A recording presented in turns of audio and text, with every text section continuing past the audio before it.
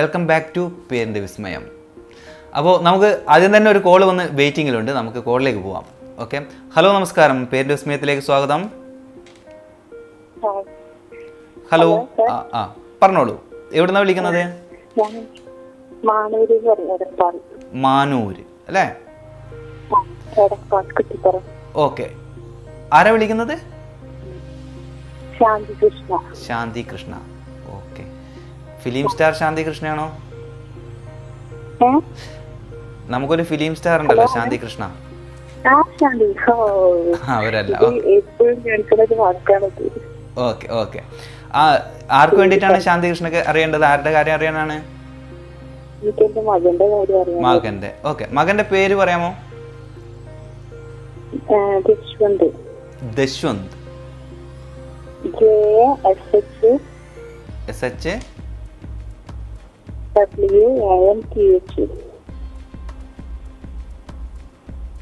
Initial അങ്ങനെ എന്തെങ്കിലും ഉണ്ടോ കൂടെ?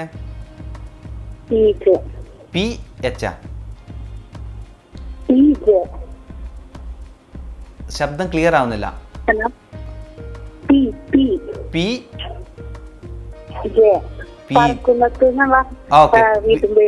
PJ അല്ലെ? ജശ്വന്ത് PJ അല്ലെ? ഒന്ന് ഡേറ്റ് ഓഫ് ബർത്ത് കൂടി പറയൂ. ഓക്കെ, 8/2/2022. ഒന്ന് ഹോൾഡ് ചെയ്യണേ, ഞാൻ കാര്യങ്ങളൊന്നും നോക്കട്ടെ.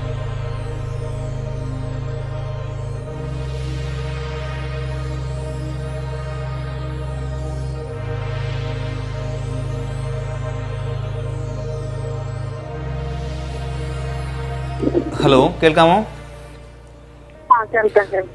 ഓക്കെ, നിങ്ങൾ പറഞ്ഞു personality number 8, life path number 7. അത് നിങ്ങൾ മനസ്സിലാക്കിയിട്ടുണ്ടാവുമായിരിക്കുമല്ലോ അല്ലേ?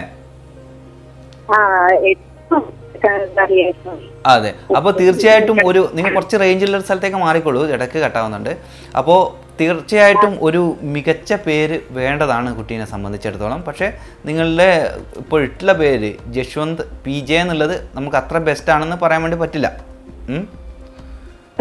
ഓക്കെ, അപ്പോൾ നമുക്കതിനെ കുറച്ചുകൂടി ബെസ്റ്റ് ആക്കണം. ഈ PJയുടെ കാര്യം, PJ എന്താണ് സംഭവം?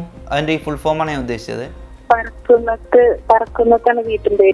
ഓക്കെ ഓക്കെ ഓക്കെ, അച്ഛന്റെ പേരെന്താണ്? എന്താണ്?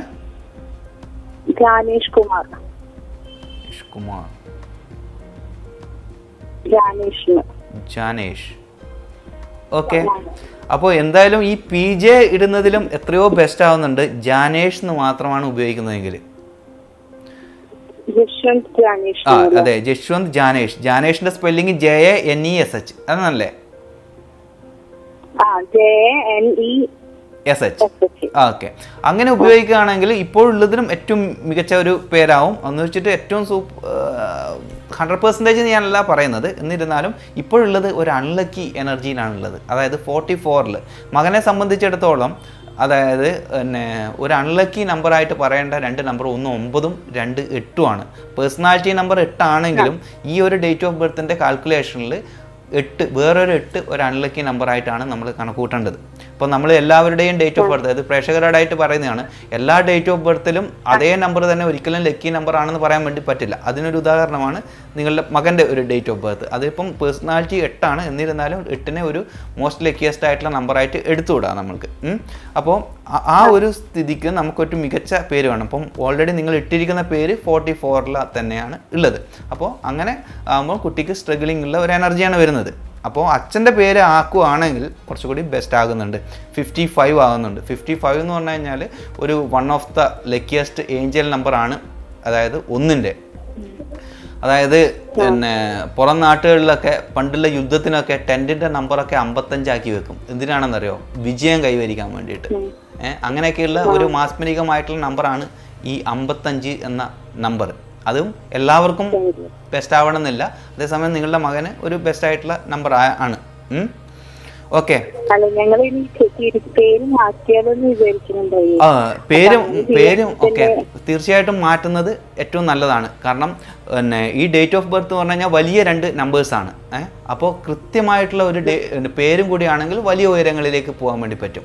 മോശമായിട്ടാണെങ്കിലോ ഇപ്പോൾ അതിൽ ഏത് യാത്രക്കാണെങ്കിലും കുറച്ച് ശക്തി കൂടുതലാണ്. ശക്തമായിട്ട് മുകളിലേക്ക് പോകാം, അല്ലെങ്കിൽ ശക്തമായിട്ട് താഴോട്ട് പോകും. അങ്ങനെ ഒരു കാര്യം പറയണമല്ലോ. അതുപോലെ ഒരു ഇതുണ്ട് ആ ഡേറ്റ് ഓഫ് ബർത്തിൽ. അപ്പോൾ നല്ല പേരാണെങ്കിൽ ശക്തമായിട്ട് തന്നെ മുകളിലേക്ക് പോകും, ഉയരങ്ങളിലേക്ക് എത്താനുള്ള എനർജി അതിൽ ഉണ്ട് താൻ.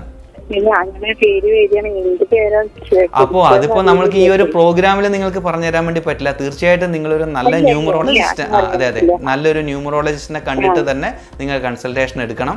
അപ്പോഴാണ് നിങ്ങൾക്ക് അത് ഏറ്റവും മികച്ച രീതിയിൽ ചെയ്യാൻ വേണ്ടി പറ്റുക. ഇപ്പൊ നമ്മൾ ഫസ്റ്റ് ലുക്കിൽ ചെയ്യാൻ വേണ്ടി പറ്റുന്ന കാര്യം ഞാൻ ചെയ്തു തന്നിട്ടുണ്ട്. അതായത് അച്ഛന്റെ പേര്, അതെ, ജാനേഷ് എന്ന് കൂട്ടിയിട്ട് ചെയ്യുക. കുമാറിന് കൂട്ടേണ്ട കാര്യമില്ല, ജാനേഷ് എന്ന് മാത്രം കൂട്ടുമ്പോഴാണ് ആ ഒരു ബെസ്റ്റ് ആയിട്ടുള്ളത് നമുക്ക് കിട്ടുന്നത്. എന്തായാലും പേരിന്റെ വിസ്മയത്തിലേക്ക് വിളിച്ചതിൽ വളരെ സന്തോഷമുണ്ട്. അപ്പോൾ മകന്റെ ഒരു ലക്കിയസ്റ്റ് ആയിട്ടുള്ള കളേഴ്സ് എന്ന് പറഞ്ഞാൽ ഞാൻ ബ്ലൂ, യെല്ലോ, ഗ്രീൻ, ഇതൊക്കെ ഏറ്റവും മോസ്റ്റ് ലക്കിയസ്റ്റ് ആയിട്ടുള്ള കളേഴ്സുമാണ്. ഓക്കെ, എന്തായാലും നമ്മുടെ യൂട്യൂബർ സബ്സ്ക്രൈബർ കൂടിയാണ്. എന്തായാലും സന്തോഷം വിളിച്ചതിൽ. ഓക്കെ ഓക്കെ ഓക്കെ, വളരെ സന്തോഷം. അപ്പോൾ ഇത് കേരള വിഷനും യൂട്യൂബ് ഉണ്ട് കേട്ടോ, അവിടെയും നമ്മുടെ പ്രോഗ്രാം കാണാൻ വേണ്ടി പറ്റും. ഓക്കെ ഓക്കെ, എന്തായാലും വിളിച്ചതിൽ വളരെ സന്തോഷം. ഓക്കെ, എന്തായാലും ശാന്തി കൃഷ്ണയാണ് നമ്മളോട് ഇത്രയും സംസാരിച്ചുകൊണ്ടിരുന്നത്. മകൻ്റെ പേര് നമുക്ക് ഏകദേശം കുറച്ച് ബെസ്റ്റാക്കി ആക്കി കൊടുക്കാൻ വേണ്ടി പറ്റിയിട്ടുണ്ട്. ഞാൻ 100% അതൊരു ഹാപ്പി ആയിട്ടല്ല ഞാൻ പറയുന്നത്, ഒരു 70% ബെസ്റ്റ് ആക്കിയിട്ടുണ്ട്. അപ്പോൾ നമ്മളിന്ന് ആദ്യം പറഞ്ഞു വന്ന കാര്യങ്ങളെ വിട്ടു അല്ലേ, അടുപ്പടുപ്പിച്ച് കുറേ കോളുകൾ വന്നുകൊണ്ട്. ഇപ്പോൾ നമ്മൾ 31st കുറിച്ചിട്ടാണ് നമ്മൾ പറഞ്ഞുകൊണ്ടിരുന്നത്. അപ്പോൾ ഈ 31st കുറച്ച് എന്താ പറയുക, അവർക്ക് കുറച്ച് ദോഷങ്ങളായിട്ട് വരുന്ന കാര്യങ്ങൾ, എല്ലാറ്റിനും ഗുണം പറയുമ്പോൾ കുറച്ച് ദോഷങ്ങളും പറയണമല്ലോ അല്ലേ. എല്ലാവർക്കും ജീവിതമാകുമ്പോൾ പൂർണ്ണമായിട്ട് ഒരിക്കലും നല്ല കാര്യങ്ങൾ മാത്രം ഉണ്ടാവില്ല, അതിൻ്റെതായിട്ടുള്ള സ്ട്രഗിളിങ്ങും ഉണ്ടാവും. അപ്പോൾ അങ്ങനെയുള്ള ഒരു കാര്യമാണ് ഇവരൊരു ഈ വർക്കോളിക് എന്ന് പറയില്ലേ, അതായത് ഇവരുടെ പ്രായം കൂടുന്നതിനനുസരിച്ച് ഇവർ വർക്കിലേക്ക് ഇങ്ങനെ ഫോക്കസ്ഡ് ആയിട്ട് പോകും. അപ്പോൾ എന്താ, നമ്മുടെ റിയൽ ലൈഫ്, അതായത് നമ്മൾ എൻജോയ് ചെയ്യേണ്ട മറ്റ് കാര്യങ്ങളെയൊക്കെ വിട്ടു പോകാനുള്ള ഒരു സാധ്യത ഈ ഒരു എനർജിക്കുണ്ട്. തീർച്ചയായിട്ടും നമ്മളിവിടെ കർമ്മം ചെയ്യാൻ വേണ്ടിയിട്ടാണ് ഭൂമിയിൽ വന്നിരിക്കുന്നത്. തീർച്ചയായിട്ടും മികച്ച കർമ്മം ചെയ്യണം. കാരണം ഒരുപാട് പേരുടെ നല്ല കർമ്മത്തിൻ്റെ ഫലമാണല്ലേ നമ്മളിപ്പം നിങ്ങൾ കാണുന്ന TV ആയാലും ഏത് കാര്യമായാലും. അതായത് കർമ്മം എന്ന് പറഞ്ഞു കഴിഞ്ഞാൽ വളരെ വളരെ ഇമ്പോർട്ടൻ്റ് ആയിട്ടുള്ള കാര്യം തന്നെ. കാരണം എല്ലാവരുടെയും കർമ്മഫലമാണ്, നമ്മൾക്ക് ഒരാൾക്ക് മാത്രം ഒന്നും ചെയ്യാൻ വേണ്ടി പറ്റില്ല. അപ്പോൾ അതുപോലെ കർമ്മ മേഖലയിൽ ഏറ്റവും മികച്ച ആൾക്കാർ തന്നെയായിരിക്കും ഈ 31st ജനിച്ച ആൾക്കാർ. ഇവരുടെ കുറച്ച് ഫെയിം ആയിട്ടുള്ള ആൾക്കാരെ കുറിച്ച് പറയാം. ഞാൻ ലാൽ ജോസിനെ പറഞ്ഞു, അതുപോലെ ജയരാജ് അടുത്തൊരു ഡയറക്ടർ, അതുപോലെ ഡോക്ടർ ബിജു ഇതിനിടെ നാഷണൽ അവാർഡ് വാങ്ങിയ ഡയറക്ടറാണ്. ഇവരൊക്കെ 31st ആണ്. ഇവരുടെ ഒരു പൊതുവായിട്ടുള്ള നമുക്ക് പ്രത്യേകത നോക്കിക്കഴിഞ്ഞാൽ മനസ്സിലാവും, ഇവർക്ക് കുറേ കലാമൂല്യമുള്ള കാര്യങ്ങളിലാണ് ഇവർ ഫോക്കസ് ചെയ്യുന്നത് അല്ലേ. ഈ ജയരാജ് ആയാലും അതുപോലെ ഈ ലാൽ ജോസ് ആയാലും ഡോക്ടർ ബിജു ഒക്കെ. അപ്പോൾ ഈ ഒരു മെറ്റലായിട്ടുള്ള എനർജിയിലേക്കല്ല വലിയ താല്പര്യം, അവർക്ക് കലാമൂല്യത്തിലാണ് താല്പര്യം എന്ന് ഒരു പൊതുവായിട്ട് ഞാൻ കാര്യം പറഞ്ഞു എന്ന് മാത്രം. അപ്പോൾ നമുക്ക് അടുത്തൊരു കോൾ വന്നിട്ടുണ്ട്, നമുക്ക് ആ കോളിലേക്ക് പോവാം. ഹലോ, നമസ്കാരം. പേരിന്റെ വിസ്മയത്തിലേക്ക് സ്വാഗതം. നമസ്കാരം. നമസ്കാരം. എവിടുന്നാ വിളിക്കുന്നത്? ആലപ്പുഴ. ഓക്കെ, ആരാണ് വിളിക്കുന്നത്?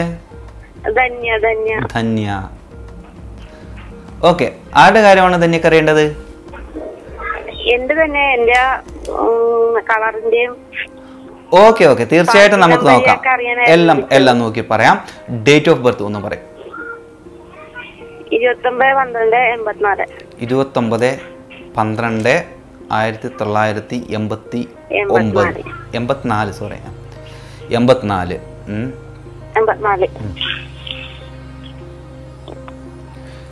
DHANYA, ധന്യ അല്ലേ? ഇനീഷ്യൽ എന്താണ്? എം എന്ന് മാത്രമേ ഉള്ളൂ അല്ലേ? ഓക്കെ, ഒന്ന് ഹോൾഡ് ചെയ്യും, ഞാൻ നോക്കിയിട്ട് കാര്യം പറയാം.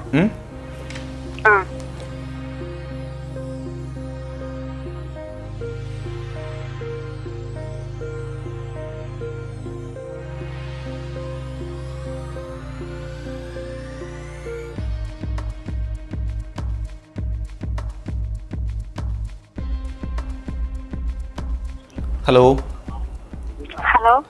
ഹലോ ധന്യ. ഓക്കെ, നിങ്ങളുടെ personality number 2, life path number 9 നിങ്ങൾ മനസ്സിലാക്കിയിട്ടുണ്ടെന്ന് വിചാരിക്കുന്നു അല്ലേ, എങ്ങനെയാണ് വന്നതെന്നൊക്കെ? ഓക്കെ, അത് ടോട്ടൽ കൂട്ടിയിട്ടാണ് 9 വരുന്നത്. 2 എന്ന് പറഞ്ഞു കഴിഞ്ഞാൽ നിങ്ങളുടെ പേഴ്സണാലിറ്റി 29, അതായത് 2 9 11 11 പറഞ്ഞാൽ 1 + 1 2 എന്നുള്ള എനർജിയിൽ വരുന്നത്. അപ്പോൾ 2 9. അപ്പോൾ കലാരംഗത്തൊക്കെ എന്നെ ഒരു കഴിവൊക്കെ ഉള്ള ആളാണല്ലേ? ഹലോ, കേൾക്കാൻ പറ്റുന്നില്ലേ? ആഹാ, ഓക്കെ ഓക്കെ ഓക്കെ ഓക്കെ. ഏതാണ് കലാരംഗം? അങ്ങനെയൊന്നുമില്ല. ഓക്കെ, എന്തായാലും കലാരംഗത്തൊക്കെ എനർജി ഇതിൽ കാണുന്നുണ്ട്. ഓക്കെ, അപ്പോൾ ധന്യ എന്നുള്ള പേര്, ധന്യ എം, അത് 21 വരുന്നത് പേരിൻ്റെ എനർജി. അപ്പോൾ അതൊരു ദോഷമുള്ള പേരാണെന്ന് പറയാൻ പറ്റില്ല. ഒരു സപ്പോർട്ടീവായിട്ടുള്ള കാര്യങ്ങൾ നമുക്ക് നേടിയെടുത്തുകൊണ്ട് തന്നെ മുന്നോട്ട് പോകാൻ വേണ്ടി പറ്റുന്ന എനർജിയാണ്. ഓക്കെ, ധന്യ എം 21 വരുന്നത്. അതൊരു പിന്നെ കുഴപ്പമില്ലാത്ത എനർജിയാണ്, 9 ആയതുകൊണ്ടും പേഴ്സണാലിറ്റി നമ്പർ 2 ആയതുകൊണ്ടും. Okay okay. നിങ്ങൾ വേറെ എന്താണെന്ന് ചോദിച്ചത്? മികച്ച കളറാണ്. കളറാണ് ഏറ്റവും ഇമ്പോർട്ടൻ്റ് അല്ലേ? Okay, light blue most luckiest ആയിട്ടുള്ള ഒരു കളറാണ്. Light blue and light yellow colour. Light yellow colour.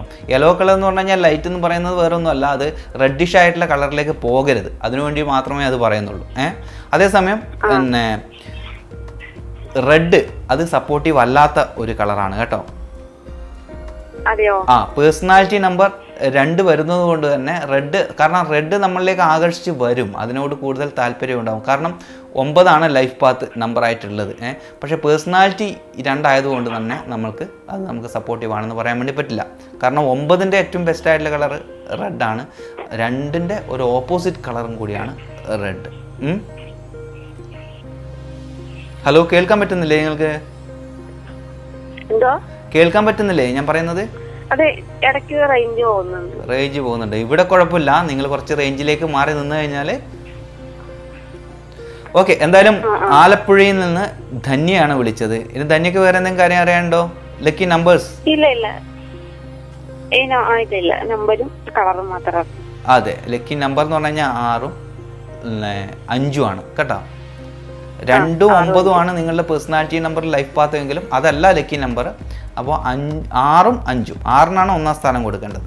Okay, അപ്പോൾ നിങ്ങൾ ബിസിനസ്സോ അങ്ങനെയുള്ള കാര്യങ്ങൾക്കൊക്കെ 6 എന്ന രീതിയിൽ മൊബൈൽ നമ്പറിൻ്റെ സെറ്റൊക്കെ ചെയ്യുകയാണെങ്കിൽ നിങ്ങൾക്ക് വളരെ സപ്പോർട്ടീവായിട്ടുള്ള എനർജിയാണ്. അതേസമയം വണ്ടിയുടെ നമ്പറൊക്കെ എടുക്കുന്നത് 5ൻ്റെ എനർജിയിൽ എടുക്കുന്നതും വളരെ വളരെ ഉപകാരം. അതുപോലെ വീട് നമ്പർ, അങ്ങനെ ഫ്ലാറ്റൊക്കെ എടുക്കുകയാണെങ്കിൽ ഫ്ലാറ്റിൻ്റെ നമ്പറൊക്കെ നമുക്ക് 5ൻ്റെ എനർജിയിൽ സെറ്റ് ചെയ്യാൻ വേണ്ടി പറ്റുമെങ്കിൽ ബെസ്റ്റാണ്. ഓക്കെ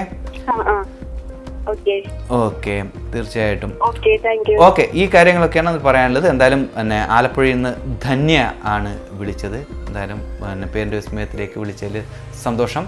നമുക്ക് ആദ്യം സംസാരിച്ചുകൊണ്ടിരിക്കുന്ന 31നെ കുറിച്ചിട്ട് തന്നെ പറയാം. അതിലെ ഫേമസ് ആയിട്ടുള്ള വ്യക്തിത്വത്തിനെ കുറിച്ചിട്ടാണ് നമ്മളിപ്പം പറഞ്ഞുകൊണ്ടിരിക്കുന്നത്.